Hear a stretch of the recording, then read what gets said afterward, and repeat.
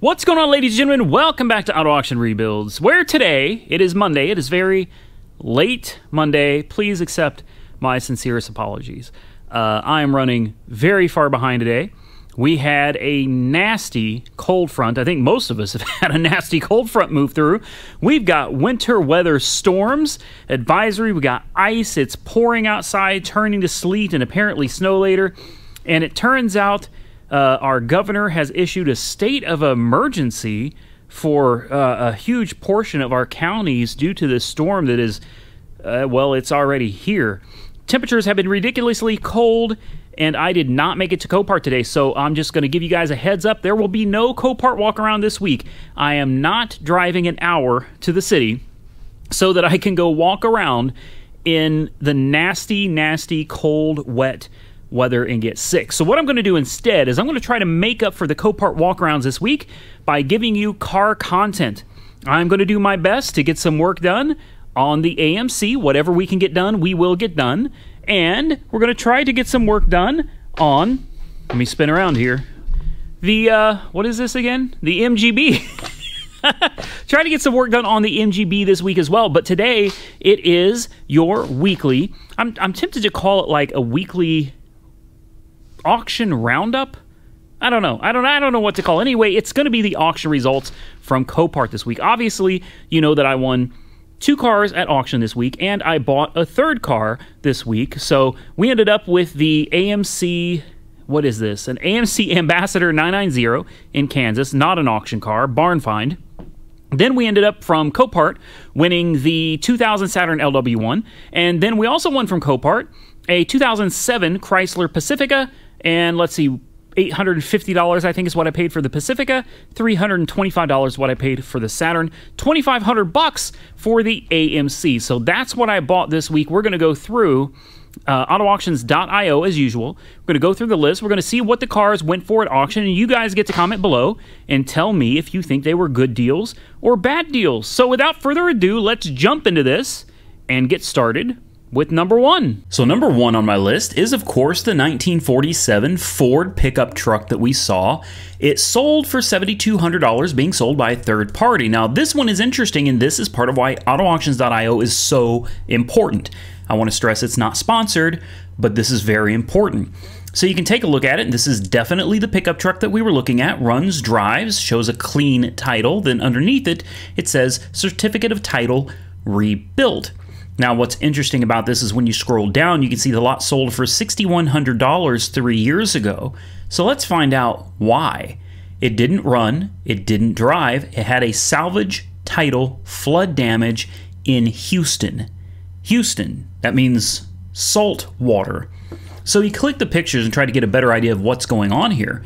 And as you scroll through them, you will quickly find that there is definitely saltwater damage in here. Look underneath the steering column, and you can see white salt all over the carpeting. Now, if you wonder how high the flood got in this, that's pretty easy. You just take a look at the water line.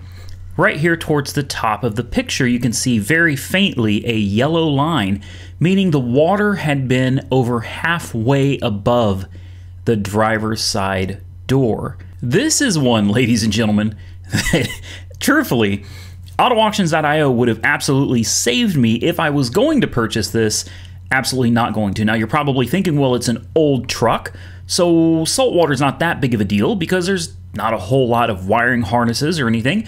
But you have to remember that this is not just an old truck, guys. This is an LS swapped truck right here, okay? Custom gauges. There's going to be lots of wiring looms, lots of wiring harnesses, lots of connectors that can definitely be affected by salt water. So this is one I would have stayed completely away from. Next on my list is a 2006 Bentley Continental GT. Of course, we had to do this one, right?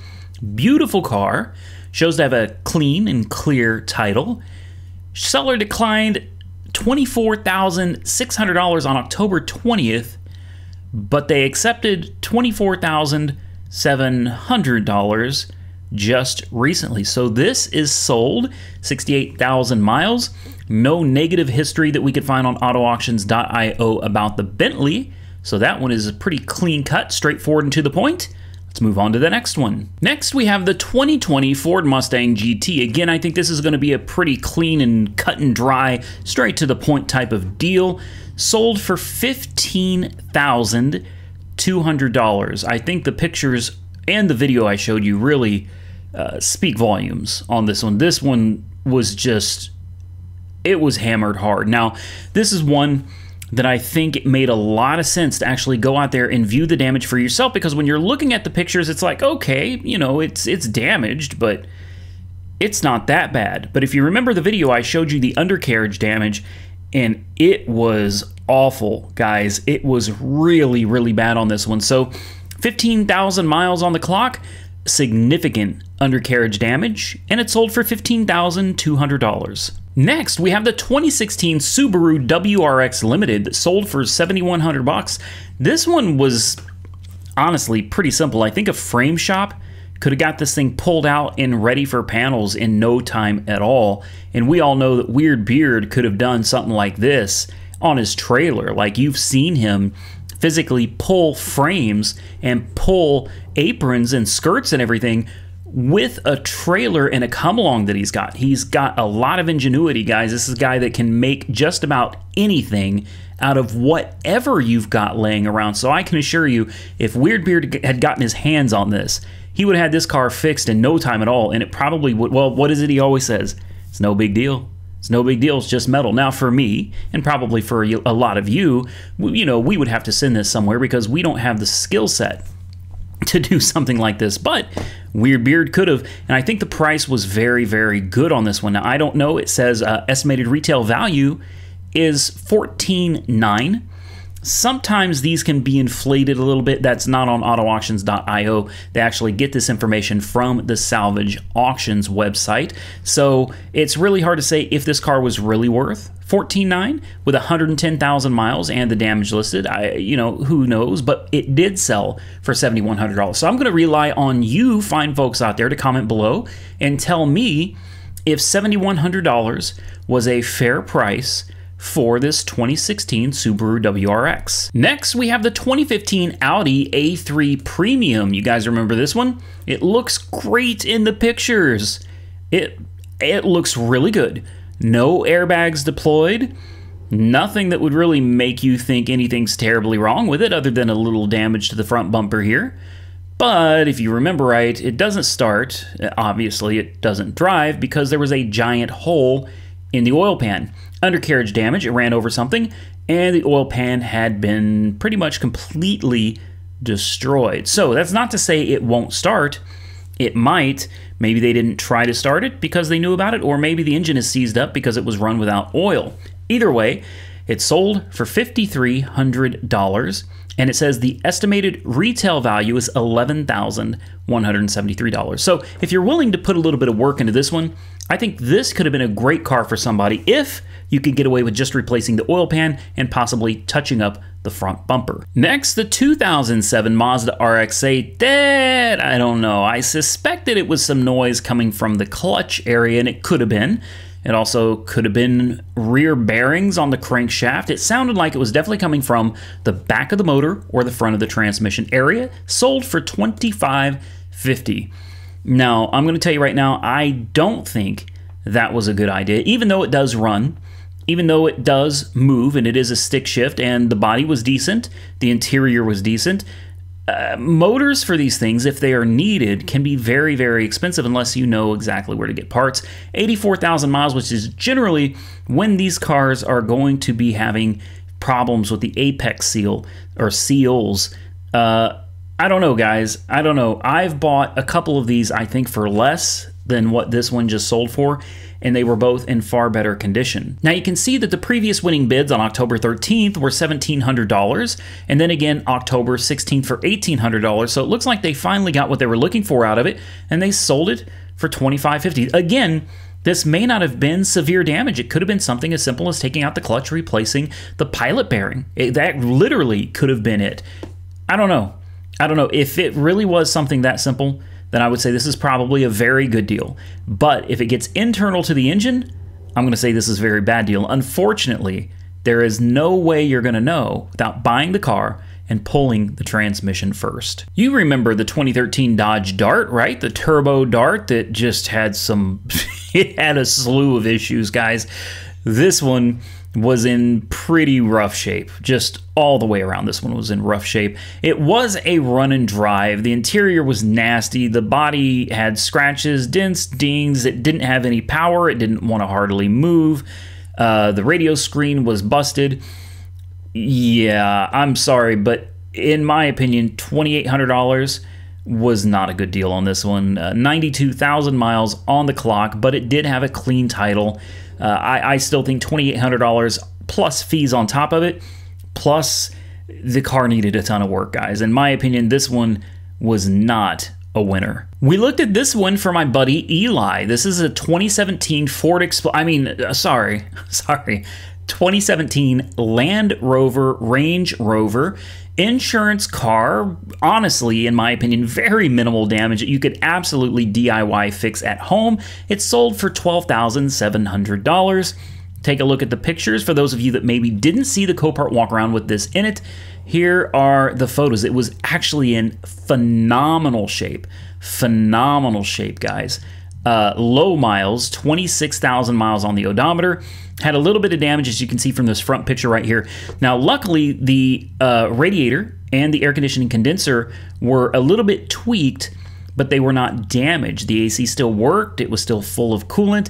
The intercooler, I forgot what I was talking about here. The intercooler here was definitely damaged, needed to be replaced, and we had a little damage to the driver's side. It's not the frame rail. It's like that frame extension piece that's designed to be tweaked in an accident to prevent damage to the actual frame itself, if you can even call that a frame, really, because these are unibody type vehicles. This is something that I think with replacing this piece right here, that frame extension, the intercooler, and unfortunately it did not come with a bumper, it did not come with the sensors, the headlights, you know, it's going to need some parts, but still, I think this was a pretty fair deal. And the estimated repair cost was $24,115. Retail value, $34,154. Assuming that's correct, at $12,700, I think this was a steal. And the one that most of you are going to be most disappointed I did not purchase is the 1992 Fire Mustang.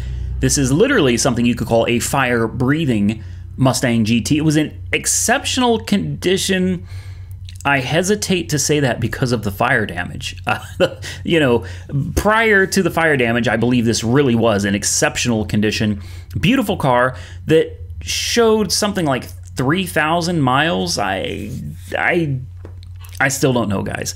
I still don't know. And it seems like a lot of you are really confused about this one as well. It's probably most likely 103,000 miles. I'll agree that that's probably what it is. But at the same time, the interior was so perfect, it made it hard to believe that that was 103,000 miles. Obviously, lots of burn damage.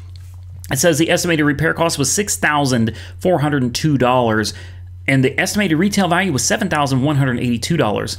So, you know, it is what it is. You guys can comment below and decide for amongst yourselves if you feel this was a good deal or if you think it was a bad deal. Personally, in my opinion, $3,000 plus fees out the door, to me, this car just wasn't worth it. Next, we had a 2007 Chrysler Pacifica Touring that we looked at. Do you guys recognize this car? Does anybody recognize this car? Yeah. Okay, $850. I like to show the cars I won to.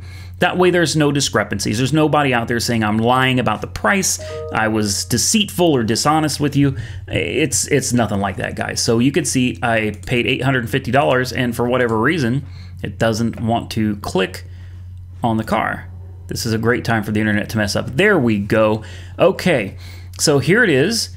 Here's the pictures, and I'm looking at the driver's side rear wheel right here, and I don't see it bent like it has that broken arm that we found, but I will be the... yes it is. Yes it is. So this puts to rest any questions that we had about that rear wheel, whether it was actually broken, not the wheel itself, but the arm back there. It's kind of like a control arm, something like that. I ended up buying the part for $48, but you can clearly see in this middle picture, the wheel is absolutely twisted. So this was not damage that occurred at Copart. And this is another good reason to look at autoauctions.io and get a really good glimpse of the high-res pictures. When you come through here, I'll show you, you click on this picture and it actually makes it huge. It's massive. You can really see the damage here. You can see how this wheel is totally tweaked in this picture. So no doubt about it, the damage was there when we picked up the car, and I still think $850 was a steal of a deal on this one. Next, so many of you loved this car, including myself, the 99 Prelude that honestly was in extremely good condition. I kind of wish I'd bought this one. Not gonna lie, I really wish I had picked this one up. $2,050. Very, very minor damages, guys. It's never been listed before. This was a good deal. I should have got it. I'll be the first to admit, even with 200,000 miles on it, I should have bought this car. You can see there is some minor suspension damage to the back. That wheel is damaged, and there was a little bit of damage to the driver's side door. I don't know if we're going to be able to see that or not. If you saw the video right there, very clear. Very clear. This is another reason I really love using autoauctions.io, guys, is you can really see the high-res pictures and get more details so you can really see any damages that might be hidden by some of the lower res pictures. Anyway, there it is, 2,000 bucks out the door. This is one I absolutely regret missing out on. How about that 2000 Mercedes CLK 430 we looked at? I'm truthfully surprised that it sold for this cheap. I really am. $625. Do I think that I should have picked this up? Do I think I lost out on this one? I'll be honest with you guys, no. Not even for $625. I still would not have paid that for this car. Was it worth it? Maybe to somebody, but to me, no. This car was just, it was pretty nasty. And I feel like with it being as nasty as it was, chances are there's going to be a lot more wrong with the car other than just a few cosmetic pieces on the front. There's probably going to be some mechanical issues that are going to need worked out, maintenance items that need to be addressed, and in my opinion, this was a good one to avoid. Now, for whatever reason, this one is not showing the picture, but this is the 2002 Porsche Boxster that, yeah, no. It looks like this one has been relisted, and in fact, it doesn't even look like anybody won it.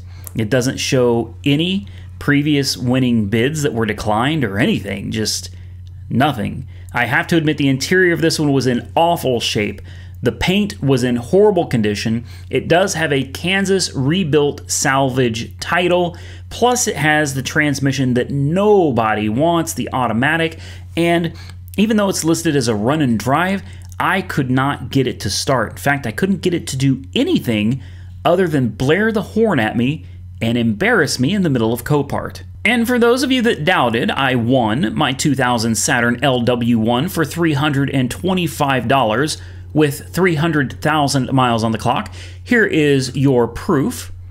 Bingo. There she is, guys. Very, very minor damage, guys. Like this one had a broken taillight and a little bit of a scuff on the back bumper. Right here. See if we can, there you go. You can see that it's got scratches on the bumper, a teeny tiny ding by the taillight here, and the broken taillight itself. But in reality, this car actually runs, drives, and rides very well. Very well. Well worth the $325 winning bid. Now, it says the damage was 133% of the value.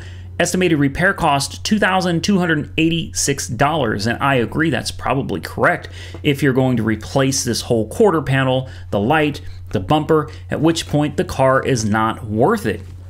But guys, who's going to do that much work to a 2000 Saturn station wagon with 300,000 miles? Like nobody. Nobody's going to do that kind of work to this car. It will make an excellent daily driver. It will make an excellent gas sipper commuter car for somebody or for some family, and I think I stole it at $325. Last one on the list is the 2015 Chevy Sonic. I'm sure you guys remember this one. So many of you called out some defects that I missed. Again, there's no pictures. I'm not sure why that is, But this one had a Texas Certificate of Title rebuilt salvage.